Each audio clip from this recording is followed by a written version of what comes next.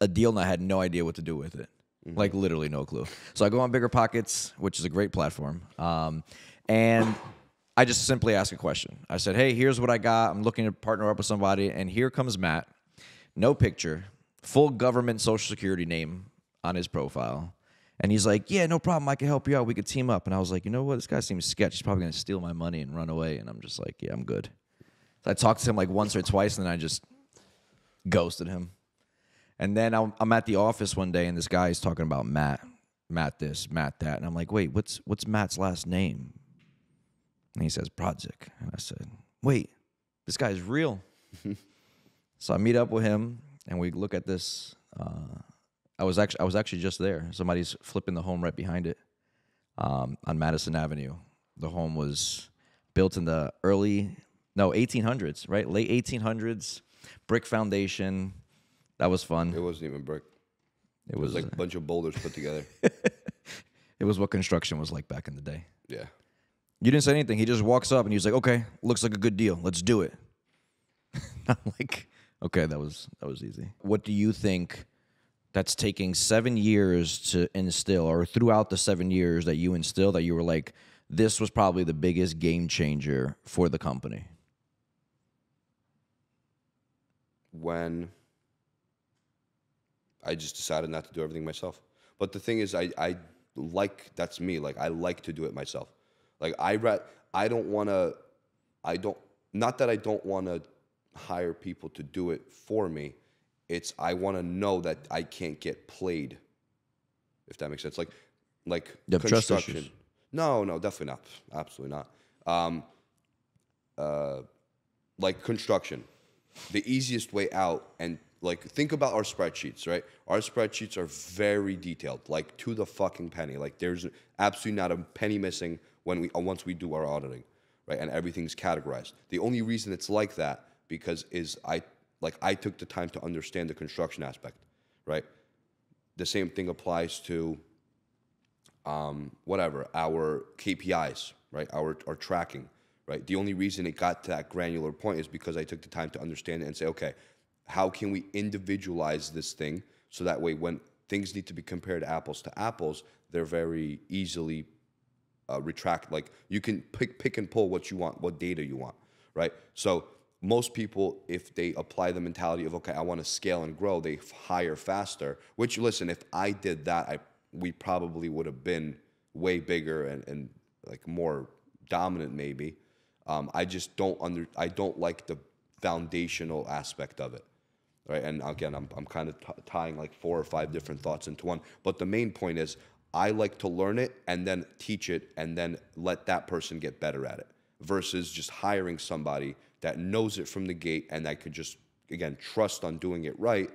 But then I'm relying on this person's mechanisms to influence the way we do our numbers, which is, at the end of the day, the most important piece is the fucking numbers, right? Because you need to understand every dollar in, every dollar out, right? So when you hire a flipper, they get general contracting quotes, and the general contracting quotes, I'll do this job for $75,000. Okay, split that up, because that's you can have a guy that gives you 5 different like 5 different split ups or sections. You can have a guy that gives you 100 different sections, right? How granular you are tells me how detailed or how much you understand the process, if that makes sense. It does. But I mean, so to answer your original question, what I would do better or different is probably just let go faster. But I don't agree with the foundational aspect of how strong at its core a company could be by doing that. You need to know a little bit about everything and then hire people that personality-wise fit that role and let them be better than you. And compliment. Because trust issues is where you don't trust somebody to do their job because you feel like you know everything, right? I think that's what trust issues are. So would you agree? I think we agree. I think we're aligned in terms of, I'd rather find somebody who's super green and teach them the way we do it versus bringing somebody in with potentially bad habits. Or I agree with that. You can't teach an old dog, new tricks. Yeah, I mean it's because again, it can change the way the entire business is done. Of course, right? If but it could be again, everything is yin and yang, right? So it could be a good thing and a bad thing, right? eventually you just have to accept the fact that, I mean, yeah, you can as a, we can, not you can, we can as a company agree to never hire people with X amount more than experience because then they're too pre-made, right? I don't know if that makes sense. But I mean, at a certain point, you have to accept the fact that you're going to just hire people with experience, right? And then that their quote unquote, as long as their personality does, it's about personality. It's, again, the three things I always say. There's knowledge, skill, and talent. If you hire for talent and you teach knowledge and skill, then you're fine. The problem is people hire for knowledge and skill and don't give a fuck about talent, and then that's where it all falls apart. Because then this person's imposing their methods into the company, whereas the company should be the one that kind of guides their talent and applies their knowledge and skill in the right way for the company. Yeah, I mean, I think the willingness to want to change when you come in super experienced and you're so accustomed to doing things certain ways. I think. Yeah, I mean, it has to be there. Yeah, that's where the talent comes in. People like that in my eyes. Again, I may be using the wrong word, but talent is personality, right? You have to have that personality to do that.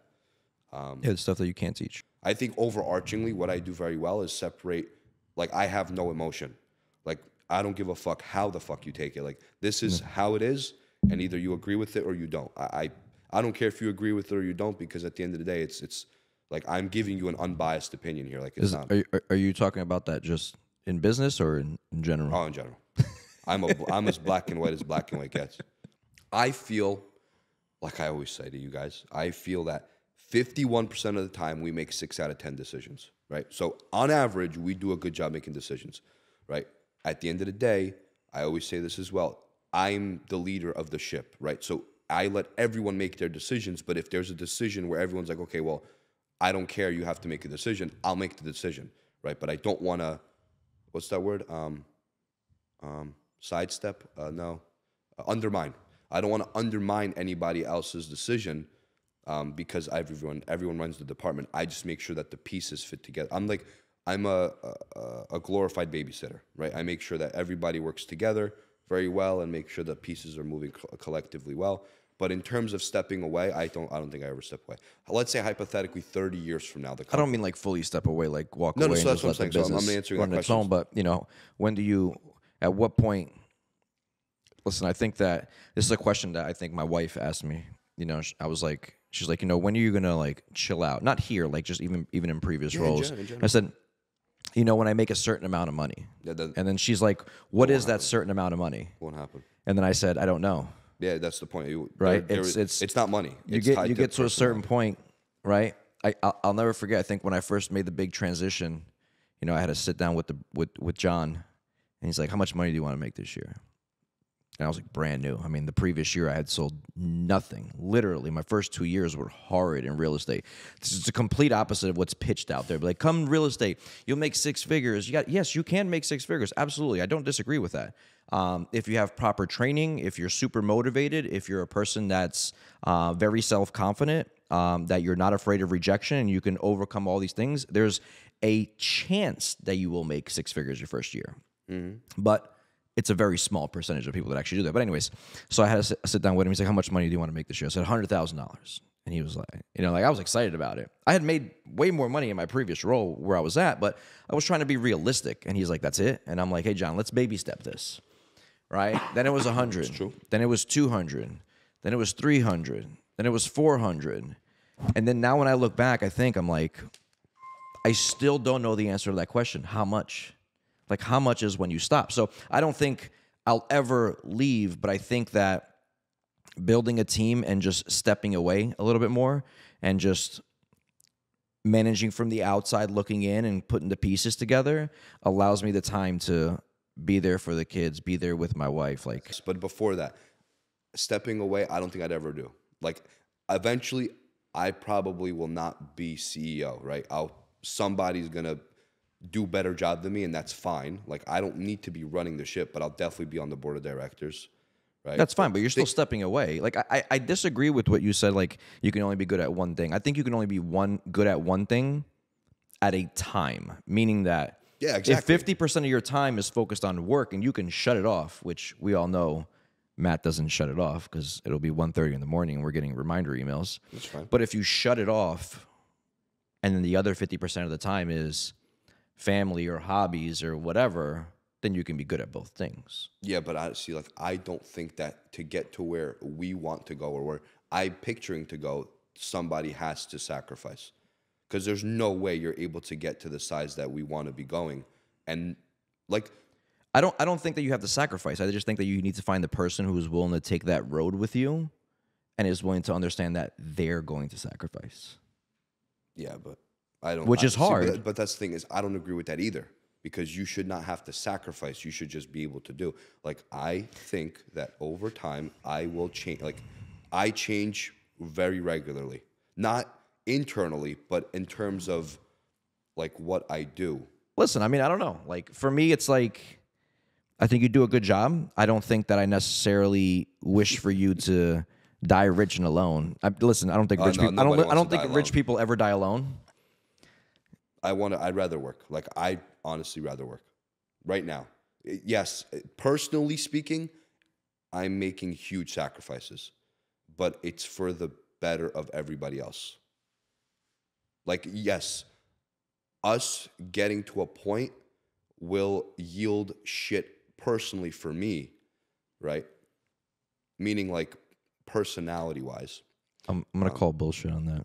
No, that's fine. I honestly think, I don't think that anybody in the company, if you ask them, that they feel that you should be sacrificing, as you call it. Oh, no, I will know. As you should. Let me finish my So hold on.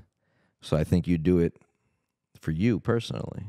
Because all of us collectively would probably say, hey, no, you should find some time to. Right now, I personally choose to do what I do. Again, if it's not for, maybe my benefit as well, but I don't think of it as my benefit. It's for everybody else's benefit. I get that. It's just, you're not going to stay young. Oh, I know that. All right? Like I said, You're going to wake up and your back's going to hurt. I know that. You're going to sneeze and your back's going to blow out and you're going to be on the floor. I hope not. Oh, You're not getting any younger. Vegetable. You don't get younger. You don't get the years back, man. That's all I'm saying. I'm a little bit older. Look, see? What happened? You just cramped up? Yeah, but I was we put you to sleep? I was sparring before this. Okay, what does that mean? I mean, that's what I'm saying. Like, the normal course of action. All right, we doing reaction videos? Watching this? Yeah. All right, video 1. Let's take a look. Hold on. Hello, Mr. George. How much you pay for the new guy? $20? No, too much money. He's no good operator. Sorry. What's funny is, not- I mean, it's funny. it's not like laugh out loud funny, but it's Yes, it is. it's just silly because it's like, how the fuck? Like, how are people that stupid that they fucking think that's So first works? off, you have to understand they're thinking outside the box here. No, that's for sure. Okay, so when you don't have a forklift that goes high enough, you get two forklifts. It makes sense. I mean, I think the actual the B-roll is funnier. I think the B-roll is funnier. Yeah, the second link's not working. Oh yeah, wait, it is. Oh, it's this guy, the guy who talks, the motivational speaker, Daniel G. You guys know when somebody gets on the call and they're like, I just need to see the price. What do you do? Well, yeah, so the price of program is $3,000. Done. You watch what other people do. You ready? I can't give that to you right away because, I need to know a little bit more about you. And now you're in an argument mode. So you're like, Daniel, what the fuck do I do? Highest form of control inside of sales. Ready? Make the prospect feel like they're in control. So you tell me, Daniel, I just need to know the price. finally, holy shit. It's about time. I get on calls every single day and I have to explain to them for an hour and a half as to why our program is the right fit for them. Yeah, I watched this video before. You want my take?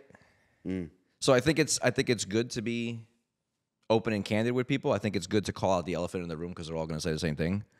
But I give them the price because it's a little bit different, right? It depends on the industry that you're in. Like, people want our product. So if you want our product, it's this dollar. It's not really negotiable, right? And it's not like I'm calling them saying, hey, do you want us to rebuild your home for you? No, we're It not depends doing on what you're doing. Are you selling or are you selling or are you buying? That's what matters to me. Like, I agree with your point when you're selling the product to them. Right? Yes. Yeah. But when you're buying, I like to anchor. His video goes on to explain that he does that. He does like that pivot move, right? And he calls out the elephant in the room, and then he talks about the quick benefits of the product before he comes reeling it back in. So he pretty much alludes to the product, and then he comes back and says, hey, how could this product help improve your business? Right? And then he kind of gets them back re-engaged. You're selling. Again, you're always selling. No, I understand that. But what I'm saying in actuality, whether we are selling ourselves to buy the product is different than if we're just selling our product. Yeah, like that, I will just give the price and then do what you're saying if we are selling the product to them. Yeah, we don't do this whole thing like, okay, what are you willing to pay for it? No, we don't do that. We just say, hey, listen, the price is this, boom, give us the price. I focus on which everybody should. You explain how the business operates, what the steps are, and you explain it with semi-granular detail, right? Because you want to give them a little bit more than what other people are giving them, right? You want to sprinkle in that little extra for them. And then at the end, that's typically when the price of the conversation about pricing comes up. It's never the first thing they ask for, right? They may say in the beginning, hey, I wanted to figure out, what your pricing is like, what the process is like, blah, blah, blah. And then I always go process first. Boom, boom, boom, boom, boom. And I give them this long, drawn-out explanation, which is the truth, to add value so they can see. And guess what? Most of the times I get calls back, and they're like, hey, my clients really loved you. They're super excited about everything you said. The price didn't matter. I can't even click on 3. Oh, wait, now I can. That's fine. I never ran track, but I've always heard that, like, if you ever want to be faster, you got to run with a bunch of people who are way faster than you. And there's something that happens with us as humans. When you are surrounded by those who are, like, superior in their performance than you are, you're bound to be lifted up if you're as ambitious. If not, I don't even have to watch anymore.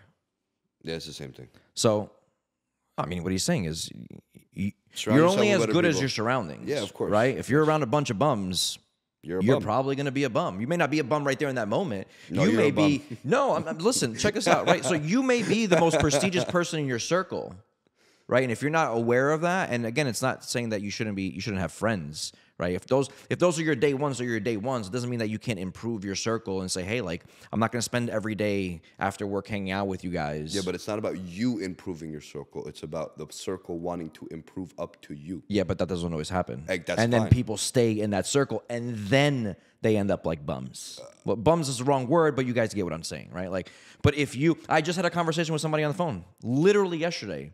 They're like, I want to improve my circle, and I think that if I make this move, it's going to improve me overall. And I said, I couldn't agree with you more. If that's the reason why you're going to make this move, and you see the benefit in this move, and you feel like being surrounded by these other people will help elevate you, that is a sheer fact. It'll happen just automatically, just by you being in the same room with them every single day. Yeah, of course. Right? You're going to listen. You're going to hear different things. You're going to be like, oh, I can implement this. I can do this. I can do that. You're not just doing it because you figured everything out by yourself. Like, that's why there's power in networking, right? There's power in going out to the dinners that you go out to. You're elevating yourself because those dinners are with people who are elevated past where you currently are, right? It gives you something to reach for, right? If you're the biggest, baddest person in the room all the time, it just means that your circle sucks. You're in the wrong room. You're in the wrong room. Go next door. Yeah. All right, to our last video.